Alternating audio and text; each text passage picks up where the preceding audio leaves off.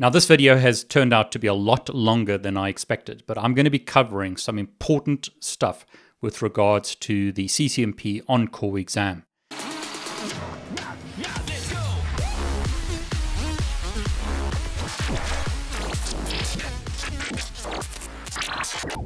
Big announcement, and this is probably the announcement that most of you want to know about. I'm now going to be publishing a CCNP Encor course, full CCNP Encor course for free on YouTube. So from next week, expect to see Encor CCNP training for free on YouTube. I already actually have one video that you probably want to go through if you're studying for your CCNP, and that's this EEM video. So you probably want to go through this video if you're taking your CCNP Encor exam, but I will be adding more content from next week, full CCNP Encor course for free on YouTube. And I'm going to be doing this in collaboration with companies such as Bosun and hopefully others to bring you more value. So I'll be using Bosun software for some of the demonstrations and explaining topics using their software, use their XM software to make sure that you're prepared for the exam. Those kind of things. Again, Bosun do not pay me any money. I have never received $1 or 1 cent in compensation from Bosun software. I just like them as a company. Really nice people, really nice to deal with, and they often give me stuff to give to you. So I'd rather get vendors to give me stuff to give away to yourself rather than getting money from those vendors. If you want to support me, then consider subscribing to my YouTube channel. Consider buying one of my courses.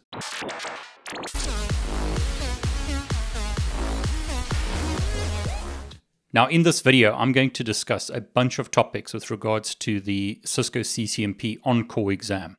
First thing is, Cisco are supporting remote exams on the 15th of April. So last week, Wednesday, they announced that they will support online virtual exams. In other words, you can take the exam at home or wherever you are in a proctored environment. So someone is watching you take the exam. Cisco announced this last week, Wednesday, and I decided to take the CCNP Encor exam on Friday. So 2 days later, after they announced this, I took my Encor exam. This is something I've been wanting to do for a while, but I haven't because I'm currently in lockdown in South Africa. Can't go out except for emergency supplies, groceries, medical stuff, and so forth, as I'm sure a lot of you are. So this is fantastic. I've been able to take the Cisco Encor CCNP exam from this room where I'm stuck. And I'll give you my feedback about that exam. So that's the first thing I want to discuss. And then later on, I want to give you some good news about the CCNP Encor exam. Hopefully, this will be fantastic news for a lot of you. I've been asked many, many times, almost every day, David, where's your Encor course? Okay, so let me talk about the exam first. Now, if you think it's easier than going to a Pearson VUE testing center, I think you're going to be surprised. The biggest tip that I'll give you is make sure that you're ready about 30 minutes before your scheduled exam time. What you need to do is you need to download some software on your computer. You need to run a test. They are going to ask you for photographs, like facing forwards, facing backwards, to the left, to the right. You're going to have to submit those photographs. They want to see what your workspace looks like. You can't have stuff on the desk. They are monitoring you through a camera. So if you think you're going to get away with stuff, think again. The mistake I made is I was putting my hand in front of my mouth when I was thinking. So I was concentrating quite heavily on some of the questions by putting my hand over my mouth like this. And someone came on and said, remove your hand from your mouth. Don't put your hand in front of your mouth. So they're watching you to make sure that you don't do anything that you shouldn't be doing. Now, I did find the interface really good. It looks very similar to a Pearson VUE Testing Center interface. So the look and feel of the questions is very similar.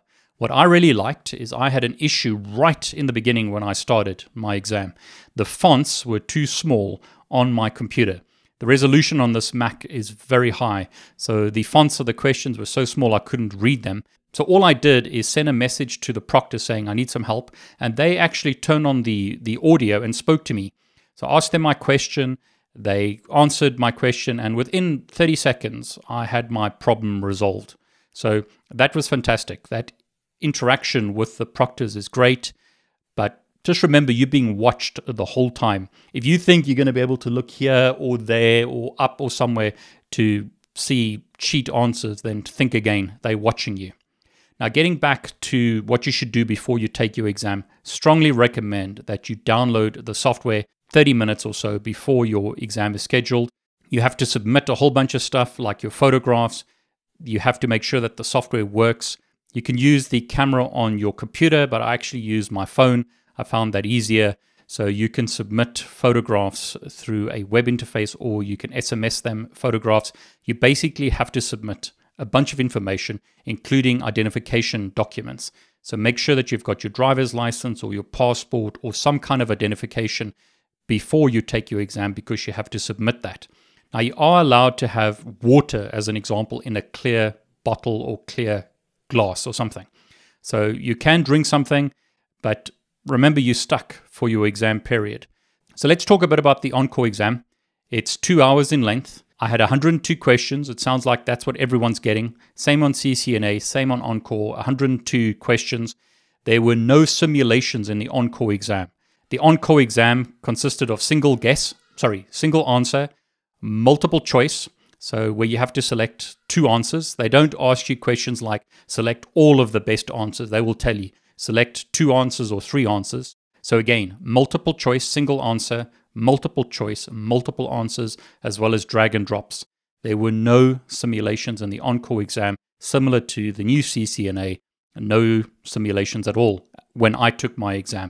Now that could change later, but I had 102 questions, 2 hours. I found that I had more than enough time to finish the exam, so I actually finished with quite a bit of time left. But your experience may vary. I'm a very bad example of someone to measure against. I've taken many Cisco exams over the years. I'm a CCIE, so to me, a multiple choice exam like this is nothing compared to the CCIE. After I did my CCIE lab exam, none of these exams really faze me. My attitude is, if you fail, that's a pain. If you fail, it costs you money. But just remember, you can take the exam again a few days later. So I think it's 7 days later you can take the exam. So it's not the end of the world if you fail. And that's my encouragement to all of you. It's not like a university degree. In a university environment, if you fail, you may have to redo an entire year. We don't have to worry about that when doing certification exams. You can literally wait a week or 2 and then do some extra studying and then come back and take the exam again. There is obviously a financial cost, and for a lot of people that's very high. So I don't want to belittle the financial cost of failing or taking a Cisco exam, but just remember, you don't have to spend an entire year redoing the content before you take the exam again. You can hopefully take it again a week or 2 later. Okay, so ENCOR exam, I found the questions both good and bad. There were some decent questions. I thought there were some terrible questions. The difficulty of the questions varied from what I thought was extremely easy CCNA level type questions to very difficult questions. Make sure that you learn the new technologies. Now, I don't want to go through the entire blueprint of the CCNP ENCOR exam, but things that I remember that were important are things like SD access. Make sure you know the terminology of SD access. Make sure you know the terminology of SD-WAN.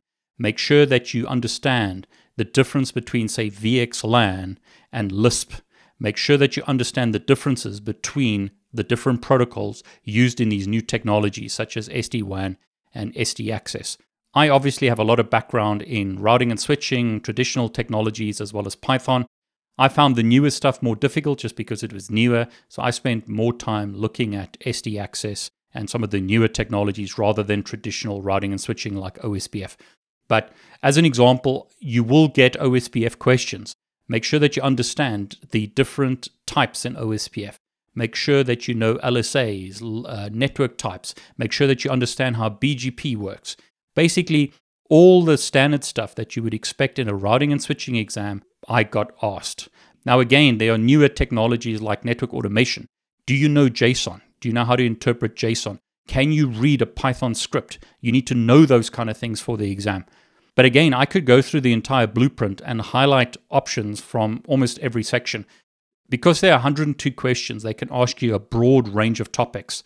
So it's not like in the past where we had simulations and they might focus just in on one section. There's a broad range of topics. a whole bunch of questions from basically throughout the blueprint. So make sure that you spend time learning all the topics for the exam. Like I said, for the CCNA, I would concentrate on the newer technologies, network automation, network programmability. And actually, I'll just bring up the blueprint here to make it easier. So do you know JSON? Do you know Python? Do you know Yang? So can you describe high-level principles of Yang? Can you describe APIs of DNA Center? Make sure that you understand REST API calls. And one I was quite surprised about is this EEM applet. Make sure you know that. Make sure you know the difference between Chef, Puppet, Ansible, and SaltStack. Like I said, I could mention many, many topics here. Do you know what TrustSec is? Do you know what MacSec is? Do you know the difference between 802.1x and WebAuth as an example? Do you understand different wireless security mechanisms? Do you understand ACLs? Can you work out ACLs? So again, I could start from the beginning of this outline and just highlight topic after topic, like first hop redundancy protocols. Do you understand different network designs? Do you understand the difference between different wireless deployment models? So, okay, I won't bore you going through all the blueprint options. Just looking at these blueprint options, I can, in my mind, recognize many questions. I mean, virtualization is not traditional routing and switching, but do you understand the difference between a type 1 hypervisor, type 2 hypervisor? Do you understand virtual machines, virtual switching, Docker, those kind of technologies? And as mentioned, do you understand Lisp, VXLAN? Do you understand the different types of data virtualization technologies such as IPsec tunneling, GRE, VRFs, MPLS, etc.? Basically, because we have such a broad range of questions, 102 questions, they can ask you stuff from any section. And don't forget wireless. I'll mention it here because otherwise people will think there were no wireless questions. You need to know wireless as well. Wireless is really important. The new stuff, wireless, think of SD access, SD-WAN, think of network automation, network programmability. Basically, study properly for the exam. Again, I had some very simple questions, surprisingly simple questions, I thought, and some difficult questions. Now, your mileage may vary as well, depending on your experience, depending on how much you've studied. Moral of the story is you need to study for the Cisco exams. I personally preferred the old exams. I loved the T-Shoot exam that was part of the old CCNP certification. I loved T-Shoot because for me, with someone with a lot of experience, I preferred troubleshooting a network rather than just trying to memorize things. I find that the new Cisco exams are more about memorization, which I don't like.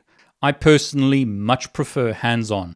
I much prefer typing show run or show IP route or show something and then debugging or troubleshooting a network issue or configuring a network rather than just memorizing facts. So I think from my personal point of view, it's a bit disappointing in the new certifications. There's a lot of memorization.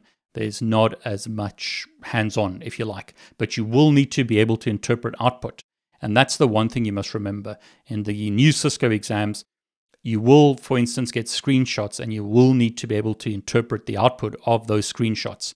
So it's not like it's just memorization. You will need to be able to interpret stuff, but I do feel that there's more memorization stuff. I think it's just me getting older now, more experienced. I prefer the hands-on T-Shoot type exams, my favorite exam.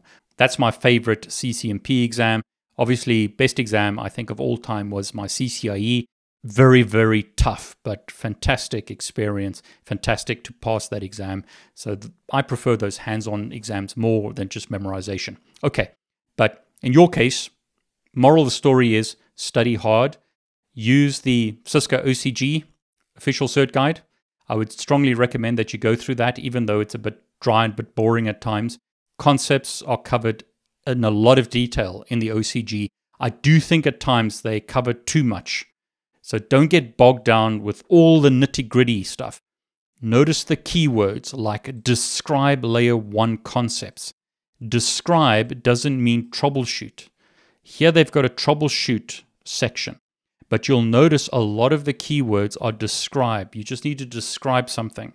There are some configuration options such as configuring OSPF environments, including different types of neighbor relationships or different OSPF types, point-to-point broadcast, etc.